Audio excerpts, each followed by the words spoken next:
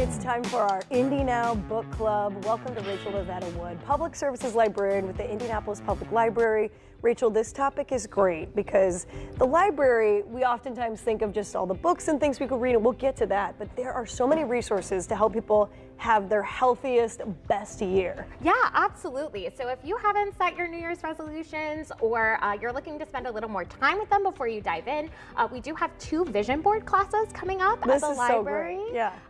The first is January 6th at our Eagle branch from 2 to 4, and the second is going to be January 20th at our Central branch from 2 to 3:30. So you have 2 options there. We'll have all the supplies for you. You just got to bring your energy and ideas for the new year, and that can help set you off right, just like Caitlin was talking about earlier with visualizing your goals and putting your why. We can do that in a visual form for you and give you all the supplies for that. I love that you're talking about this. I know before I got into vision board making, I would hear that and I'd be like, oh my gosh, what is that? Now I love it. My husband and I made them and we put it right there where you could see it every day. So go check out that free resource. That's amazing. Yeah, absolutely. What kind of books did you bring here? Yeah, so I thought of some more common resolutions and some of the books that we might have that might be able to support those. So the first we have How to Keep House While Drowning. This is really good if you are trying to get a clean, functional home for the new year, which is often people's ideal.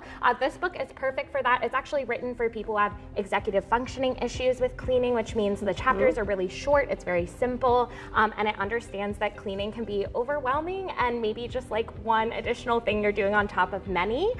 So that's a really great place to start. I really recommend if your goal is cleaning, start there. I need that immediately, thank you. And it's nice and short, which is great. Yes.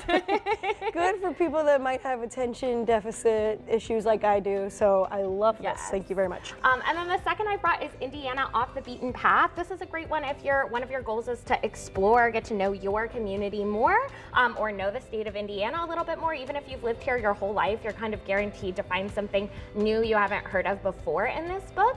And if you've already read it, we also have lots of hiking books, other things to explore Indiana. So we have lots of resources for that as well. Oh, that's a good one too. That's great. What else have you got, Rachel? So also over here we've got Drink Lightly, which is a low and no alcohol cookbook. So if you're doing a dry January, you're trying to reduce your alcohol intake, we have that for you. If you're looking to do other nutrition things, again, like Caitlin was talking about, we actually have a nutrition education class coming up January 9th at our Hawville branch from noon to 1. And then we have all sorts of cookbooks. So whether you're trying to go vegetarian, vegan, just try out some new recipes, those are also available at the library. Wonderful. I love that too, and I like just the colorful pictures and inspiration you can get. And that book's great because it'll say like perfect for when you just got out of a hot bath. Or like you're dreaming of like, it really sets the mood above each cocktail. Oh, so that's if that's your vibe, like it's great for that. Yeah, oh, that's a fun one. Okay, what else do we have here? So we have Embroidering Plants and Flowers for Beginners. This is just a really good, excellent intro resource for if you're trying to start embroidery. And we have lots of craft books that if you're trying to start a new craft, they can introduce you to the craft, whether it's knitting or other things. And we also have a lot of clubs that help with that. So we've got a fiber arts club. We have crafternoons at a bunch of our different branches where you can bring your craft and work on them with other people. So it's a great one for that. This seems like a really soothing hobby to pick up. Yeah, very meditative for sure. That's good. And we've got one more over here. Yes, so that's How We Show Up. It's a great book. I think if you're thinking of any goals related to community building, to service, to building relationships with others, deepening your relationships with your friends and family, How We Show Up is a great way to do it. It really makes it sound so simple to be building community and gives you a lot of really great ideas of things you can do quickly, because I think that's something that can often feel overwhelming as one person. And I found How We Show Up is such a great book for that. Yeah, and it goes to show with all these resources, it doesn't have to be overwhelming if you want to make a change. And there are so many free resources in our community. So if you'd like to follow along with some of these recommendations from Rachel and those free classes, whether it's about cooking or a vision board, we have their website right there on the screen.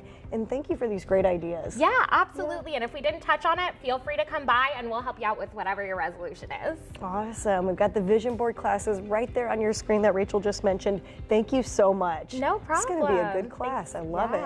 Coming up, many of us want something to look forward to after the holiday season wraps. And you're in luck because our friend Katie Mann from Indy with Kids is sharing her list of the top 5 events that you do not want to miss in January. Stick around.